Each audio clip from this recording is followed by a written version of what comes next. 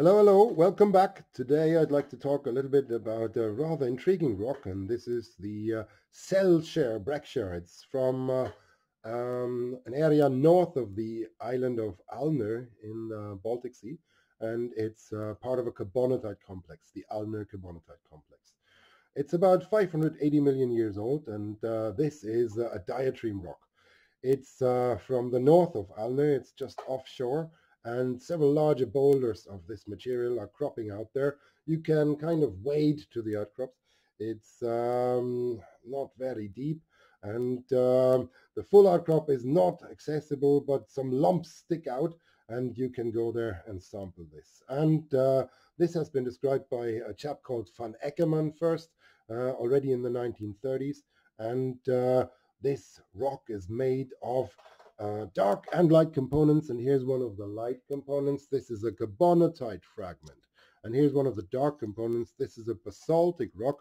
In fact, this is a melilitite, and that means it's an alkali basalt and undersaturated rock which has melilite, which is an intriguing kind of needle-shaped yellow mineral, and often it comes together with pyroxene. The odd olivine is found in there as well. So this basaltic rock, the alkaline basaltic rock, is the main other component here, and it comes in various sizes. So here you see a rounded basaltic fragment with some bubbles in there, and here's a larger one as well, but it also comes as tiny little lapilli. Here's one, for example. There's several down here, and some of them are rounded. So here we have to imagine that some of this material flew or was blown out of the conduit, out of the diatreme, and potentially even fell back in thin section. Several workers have described that the rock has accretionary lapilli. Some of these little round chaps here, they have a coating of ash surrounding them, implying that they were flying through the air, accumulating a coat of ash, likely wet ash. So let me kind of show you a little more. If I take the rock and turn it around, here's the other side of it. And I'll try to get a little closer here.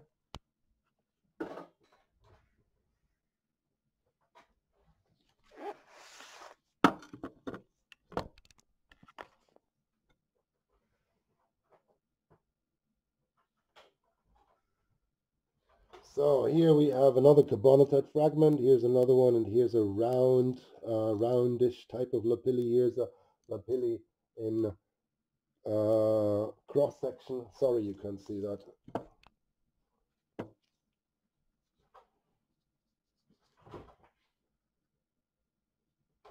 So here we are. Here's one, and here's one, and here's one in a cross section as well, and it's quite rich in lapilli.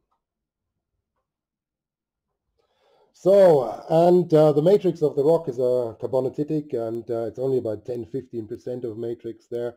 There's a few floating xenocrystals as well, but this diatreme fill is very intriguing. It's like it's reminiscent of kimberlite diatremes, and there has also been speculations about some of this material potentially containing diamonds, and there has been exploration for diamonds in the area. And let me get this in focus, please.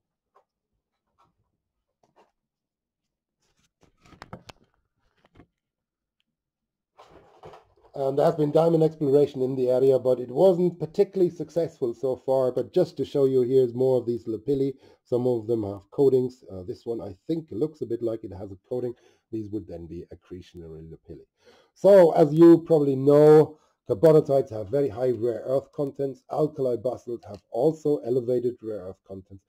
And there's discussion that some of these rock in Alnö may become a future rare earth resource.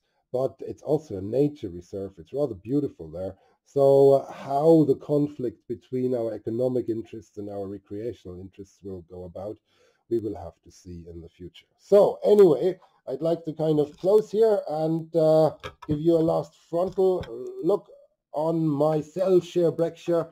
And here, let's see, yes, it's getting sharp. So I'd like to say thank you for your attention, and hopefully this has been useful. And please, if you like that, join me again.